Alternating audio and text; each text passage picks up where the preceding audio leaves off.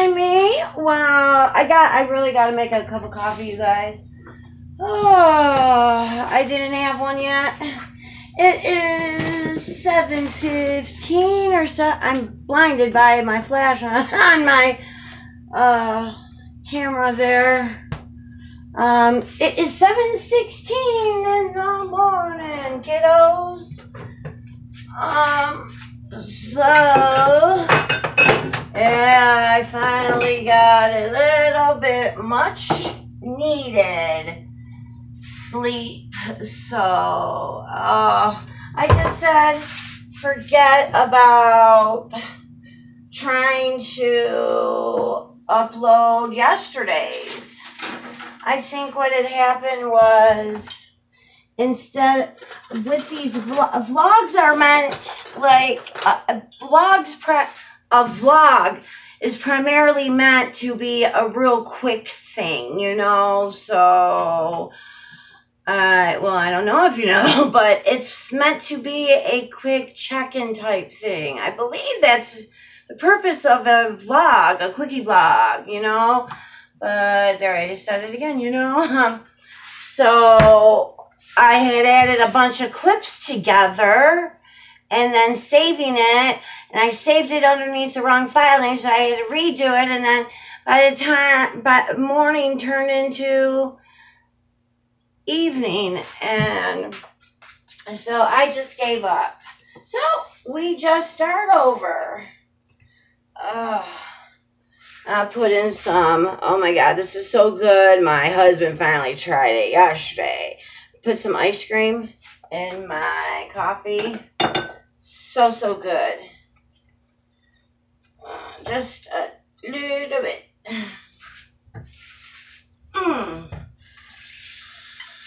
Yeah, you guys. So praise God for our fallen soldiers for Memorial Day, and it's to celebrate in remembrance of them and our fallen ones, and even service members that are still here. I acknowledge them on Memorial Day, because Memorial Day is in remembrance of what they did for us, for fighting for us, for our freedoms and our lives. And so, and my uncles, two of my uncles fought in the service, and some of my cousins fought in the service. I didn't fight in the service, but I wanted to. I wanted to go in the service. I signed up for the Army Reserves, and because I was just going to go into the reserves. I would have been the first female in my family to do something like that, but I ended up getting pregnant with my oldest daughter at 16 and had her at 17. So, yeah, I also had a scholarship for study of sciences at I got it for University of Michigan, and from University of Michigan, because I was going to go into the field of science. Primarily, I wanted to do archaeology, Egyptology, and yeah, but God had other plans in store for me, obviously. And that's with the poor decisions I made. She's not a poor decision. None of my children are. But I'm just saying, thinking I knew it all and thinking I was old enough to have sex when I was a teen, you know, being irrational. That's irrational. And so, but yeah, I'm glad my life went that route. So, but I need to take this off. I don't care what my hair looks like. I don't care. So, I put my hair up in some clippy doos. So, yeah, I really wanna start being more consistent. But there's gonna be times, I'm gonna hope that there's not. There's gonna be times that I may pull a disappearing act, and not that I want to. It's because of, I think I'm crooked. It's because of things that I deal with health-wise. You know, the physical pain, if you're a chronic pain sufferer, then you know it's too hard to deal with things. But as time goes on, it gets worse. It affects my mental health worse, and it's like I'm not here mentally when that's happening. I'm in bed crying and begging God, I guess, to let me die. That's what I've been told by my husband. So, I mean, it's so bad, you guys, that you can't even touch me like this without it sending me into severe agony. It's bad. I don't like it. I don't like being like this. But yeah, so there's going to be times. The past almost week now has been phenomenal. I mean, I have been having achy pains here and there, and the pain doesn't completely dissipate, okay? But then there's times where something just happens where the pain hurts so bad, and it takes over my life. It's horrible. And, you know, it really hurts because, as mental wise, because when I'm open and honest with people about this and they don't care, they care only about themselves and want you to still be there with them. So, I mean, for a while there, my husband it can be a struggle with my husband. He forgets, and I don't.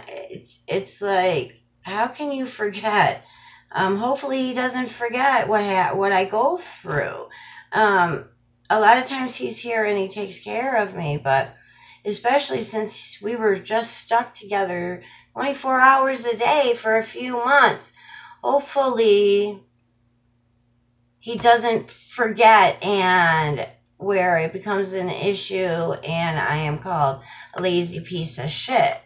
That's abusive. I'm in love with my husband, but that's abusive. I mean, I can't give him an excuse for doing that because it's 100% wrong. Him forgetting, I truly believe that he does forget.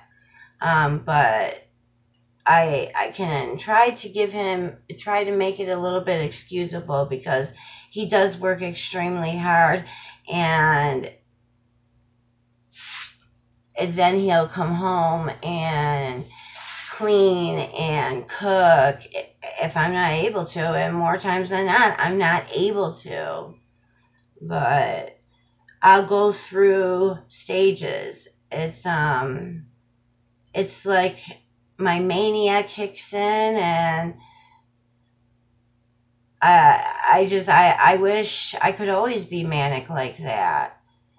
But having my manic episodes like that, when I come down hard. It sucks, but it was so good. So good. Oh, I could have used a little more chocolate. A little more scoopage of ice cream. But yeah, so, oh my gosh, we were walking on the way back from the doctors, and, you know I have a lot of issues I need to work on in my past, especially having PTSD, things will happen and it will send me into a defensive mode. And it's like I explained to my husband, it's like a TV screen that goes in my, it's like a TV in my head where there's flashes of pictures, the flashbacks of things that are similar that have happened to me in my past. And they happened this morning. We were at a stoplight after leaving the clinic, and this car full, with 4 people in it pull up, look grown. 2 for sure. I saw the faces. They look like my age. They looked in their 40s, but if they're only in their like 20s or something, like 20 or 21, because I could be wrong. If they're only like that and they're looking that rough, they need to lay off the pipes. But because my husband thought it was younger people, but I'm most positive the driver for sure looked like my age, 42. I'm 42. He looked 40. And then the girl looked 40. So anyways, they pull up on the side of us and point. Look, there was 4 of them in the car. Pulled up on the side of us at the light, pointed, and to me and my husband. And it made me so angry. See, I go on a snap reaction, on a snap judgment, and I don't think before I respond. And because that's what happens with my PTSD. I can only speak for myself and what I go through. But when something similar happens in my life now as an adult who's gone through a lot of shit, this situation reminded me of when I'll tell you, I was 14 years old. I almost started crying about it when I was talking to my husband. There's a lot. I just recently started telling him things that happened to me at school. So when I was 14 years old, it had been Easter break, and my grandma, my mother, my grandma Shaw, my mom's mom, my mother, my dad, and I, for a week vacation right after Easter, we would always go down south. We would hit like the different states and visit Tennessee and go to Florida. The one year we went to Louisiana. I think this is the year that we had went to Louisiana. Nolans. I think it is. I really think it is. It's weird. I'm thinking that. But so anyways, I had a terrible time in school. I should sit down and share with you my experience in school. It was so bad that it caused me to drop out. Yeah. So, but anyways, not from this particular situation. There were many factors, many different situations why I ended up dropping out of school. That's another story for a different time. So, yeah, so the kids were horrendous to me as it was, and it sucked.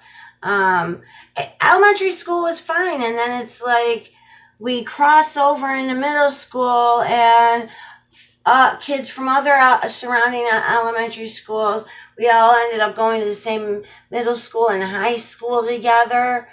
And yeah, I had a lot of friends through elementary school, but as soon as middle school hit, things changed. The girl that was my best friend, things changed with her, and these new kids and stuff, I don't know what happened. It's like some of the new kids saw me and just, I was a target or something. I don't know. I don't know, but things had changed, and it's still, I'm 42 years old. It still affects me. This stuff I still carry, and I can't help that. I've tried to work on it, and I will keep working on it, but it's really hard. And so anyways, it didn't help that I started developing in 4th, 5th grade. It might have been sooner than that. But in 6th grade, I had a size D chest. So, and that didn't go over well. So that's a factor. It's not right that they did that, but I mean, they thought I had stuffed my chest or something, or it was just terrible. I would be poked with pencils in my breast. Boys would come up and squeeze my breast to hear if there was tissue in there. Just horrifying things happen. So anyways, that's when shit hit the fan as soon as I hit 6th grade. And because my elementary school went from kindergarten to 5th grade, and then you got the middle school, 6th, 7th, 8th, and then the high school, 9th through 12th. So I was it the 8th grade? 8th grade? It's like I'm thinking it was 7th grade. But I'm like thinking it was 8th grade. Anyways, I know I was about 14 years old. So I was already having a hell of a time at school. And then we went to Florida, and I ended up getting severely burned. And so yeah, I looked like a lobster. In the mornings at my middle school, we had to wait in the stairwell, and I can't remember if it was just my grade or I think it might have just been all the grades, but there were a few hundred kids in there. It was like the whole school. It was just the whole school. I have a lot of bully stories to share with you. It's just like beyond bully is being abused. If you bully somebody, you're abusing them, but it's just like, so anyways, it felt like the whole school at least. So I wonder if any of those bitches remember that they did that to me. The one incident they should, and I'll share that some other time. I had a horrible trick pulled on me. It was terrible. But so anyways, I walk in, and it was like everyone's head turned and looked at me and pointed and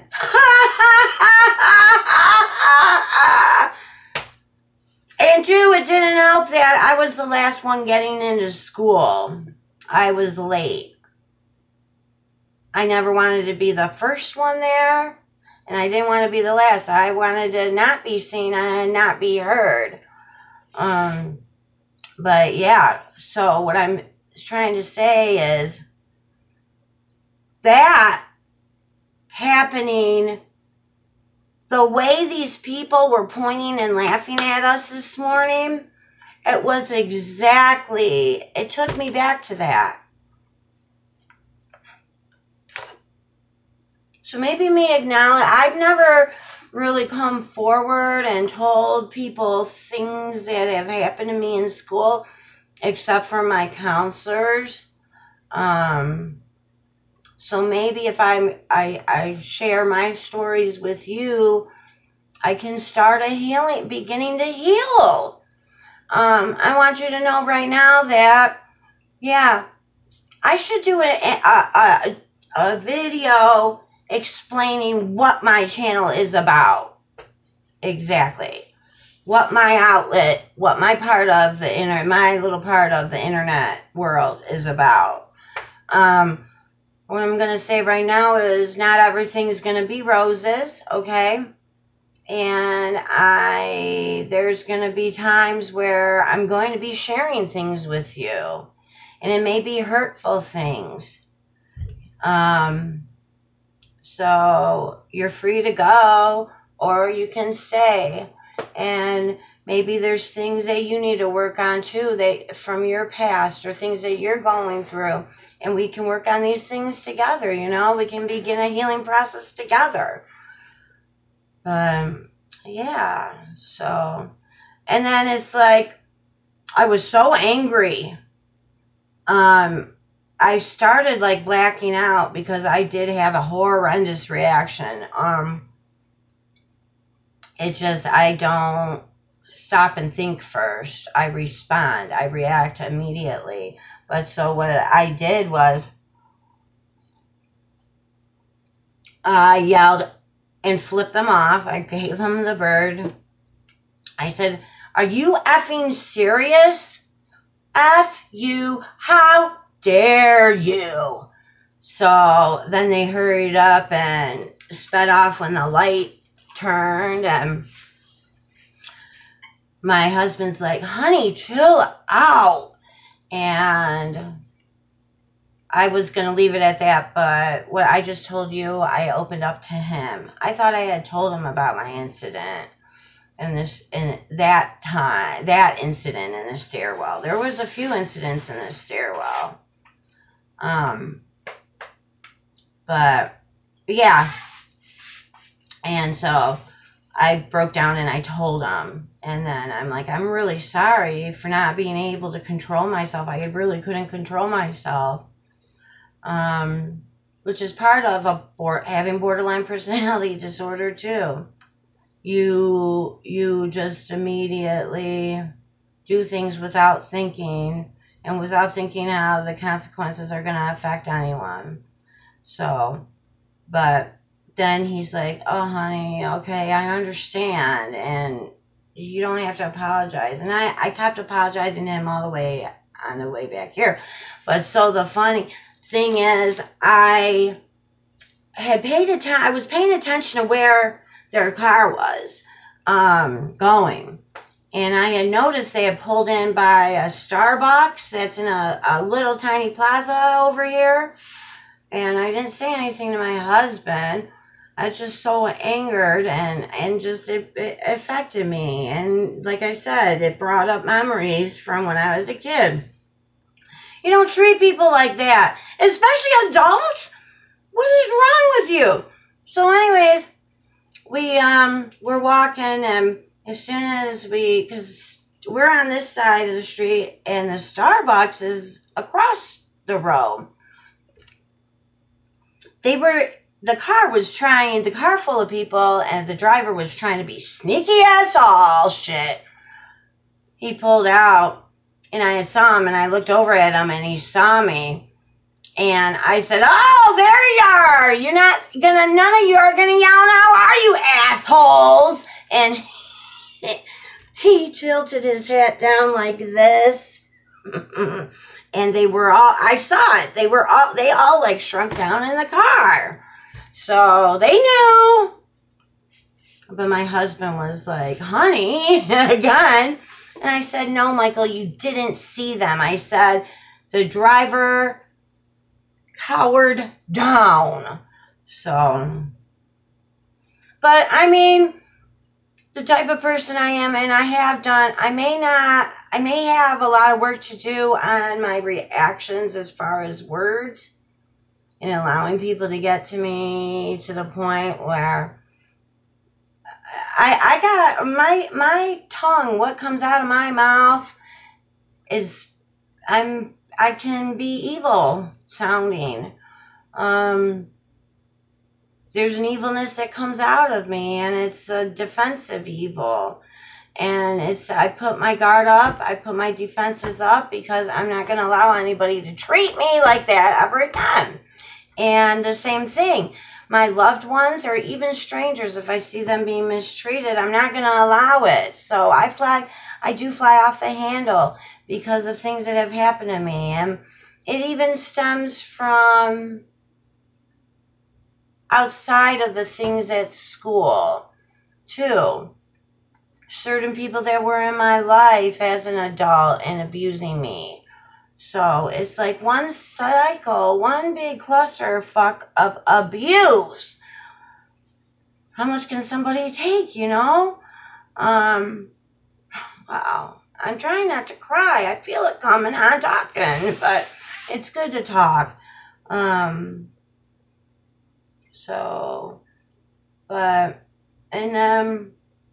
What would it, see, I jumped from one thing to the next, but I'm so tired now.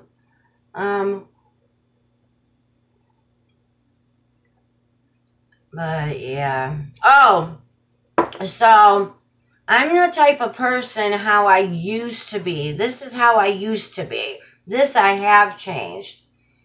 I will never physically harm somebody unless they are attacking me physically. Then I will defend myself. But I used to be the type of person like 10 years ago. If this incident happened 10 years ago, maybe even 5 years ago, I'll admit that. Well, since me and him have been together almost 10 years next year, he helps me to hold back. He helps to keep me back, reserve my husband. But what I'm trying to say is this incident and what they did, I would have allowed it to cause me to open up his car door and pull one of them out and beat the hell out of them. I'm just being honest, and I know that's not Christ-like, and I hope Christ can forgive me for things that I've done in my past out of defense. That's the excuse that I can use. Does it make it right? Absolutely not. You should never harm anyone. But what I'm trying to say is this situation that happened to us, there's people that I know that would pull the kid out, or the adult, not kid, he was grown. I swear he looked my age. I know I'm repeating myself, but there are people that would have pulled him out for attacking a car full of people, laughing and attacking a couple walking, or standing at a stoplight. You know what I mean? Some may even do it to the extreme. Some may pull out a weapon of some sort, and because some are going to feel, you know what, you're not going to treat me like that. Because there's plenty of people on our earth that do things in a snap, poor judgment. So, but yeah. Yeah, definitely 10 years ago, I would have opened up that door and somebody would have been coming out of that door. But I don't do things like that anymore. Like I said, I will only physically defend myself if I have to, because somebody is physically causing harm to me or one of my loved ones. So, or I'm serious, or a stranger too. We don't play that. So, you guys, I'm going to try not to let that ruin my day. And I'm going to finish my coffee. And I just wanted to share along with my check-in, if that makes sense. Okay, my beautiful friends, I will talk to you all later. I don't know what I'm going to do right now. It's so humid again, but